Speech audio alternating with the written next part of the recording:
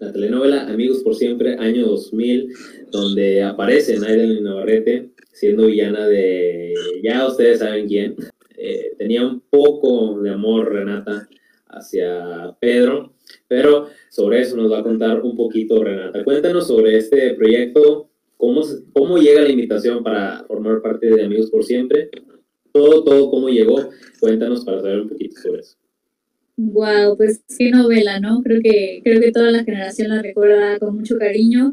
Yo ya venía de hacer estas dos telenovelas y cuando me llaman para hacer la audición, como dato, que creo que no muchos saben, o creo que nadie sabría, no tendría por qué, pero yo sí casteé para... ¡Ah, sí!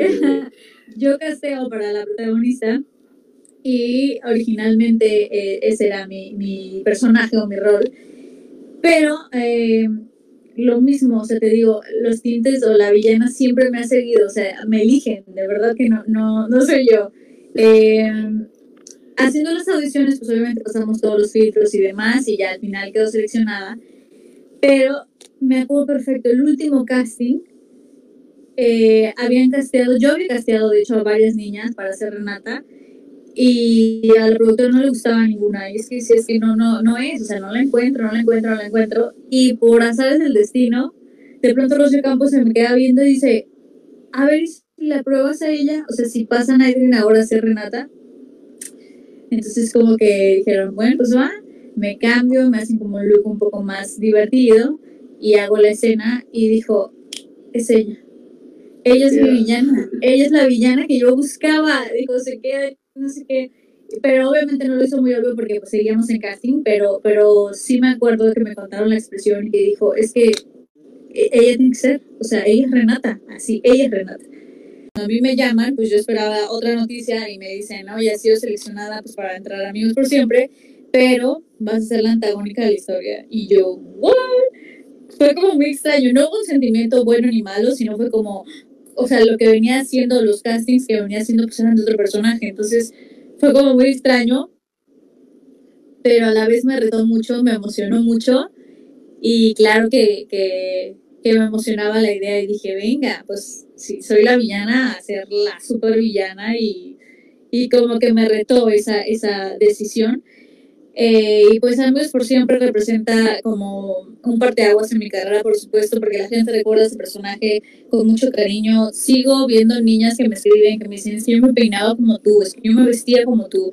Cuando jugábamos Amigos por Siempre, yo era Renata, ya sabes. Entonces, lo que decías hace rato, qué padre que a pesar de que eres la villana o la chocosa, pues querían mucho ese personaje o les divertía mucho, les parecía padrísimo, porque había como algo que también les generaba empatía, ¿no? Mismo caso, aquí también tenía una problemática Renata, que pues era la hija no consentida, la hija que no pelaban mucho, y pues por el simple hecho de que no era el varón, ¿no? Que tanto quería el papá. Entonces, pues creo que fue un personaje padrísimo, muy divertido. Amigos por Siempre, grabar discos, estuvimos nominados al Grammy Latino, o sea, fue una locura. Entonces, Amigos por Siempre, pues está y seguirá en mi corazón, pues por siempre. Pero Renata, o sea, era un personaje que tiene como mucho jugo, o sea, como, sí, tiene como muchos matices, tenía como una problemática fuerte, o sea, como que actoralmente requería mucho más nivel, y sí me dijo, no podía poner a quien sea, o sea, no podía agarrar una niña que fuera nueva para hacer un personaje tan difícil porque sabía que iba a pasar de noche. Y aquí, o sea, como que en sus palabras, pero me dio a entender que la buena la podía hacer quien sea, o sea, en el aspecto como dice, sin demeritar ningún trabajo, porque todos lo hicieron excelente, requería más esfuerzo, digamos, o más nivel el hacer a la antagónica. Pues creo que así me pasó a mí. La gente recuerda a Renata con mucho cariño y tal vez si hubiera ido por otro lado, si hubiera sido la protagonista, o no lo sé, pero creo que está bien, porque a partir de ahí pues empecé a hacer todas las villanas y eso fue muy divertido también. Aventuras en el tiempo me pasó algo parecido a la experiencia que les acabo de contar de Amigos por Siempre. Originalmente el elenco era solamente Belinda y los cuatro chicos que eran Christopher, Alexis Peitze, Roberto Marín y Ramiro Torres. ahí no había más niñas. Entonces arranca Aventuras en el Tiempo, yo la veo y todo, o sea, como que sabía que existía, porque aparte los conocía a todos. Y pues también me pasaba que cuando no estaba yo en telenovela, pues era como una niña normal que veía las telenovelas, ¿no? Y más porque es gente que conoces. Entonces, avanzada la telenovela, me llaman para ver si quiero incorporar una telenovela. Esto ya es sin casting, sin nada, o sea, solamente para darme un personaje a mí.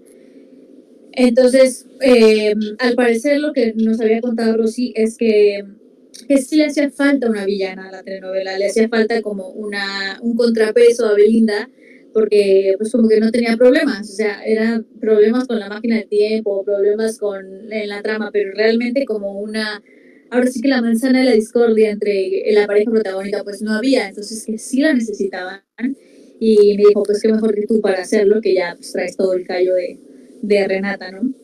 Y ya sabes, no me dicen dos veces la villana, sí, ¿dónde firmo? Entonces entro a la telenovela, entro a Aventuras en el Tiempo. Me acuerdo perfecto el primer día.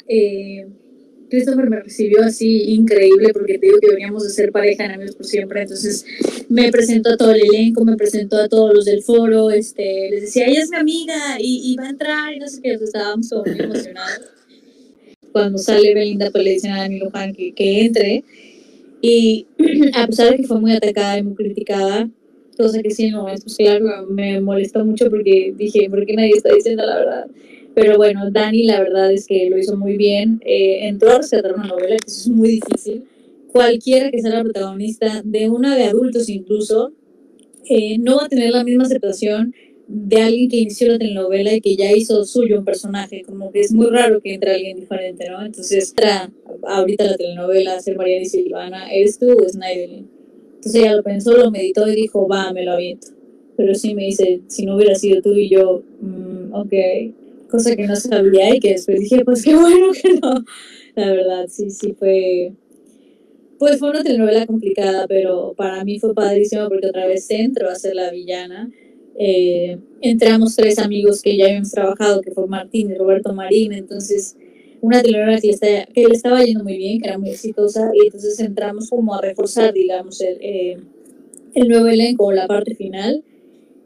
Y pues padre, porque aparte el personaje, o sea, tenía mi nombre, o sea, me dijeron, ¿cómo se llama? Naidellyn. Y yo no, pero el personaje, no, Naidellyn. O sea, Naidellyn se va a llamar Naidellyn.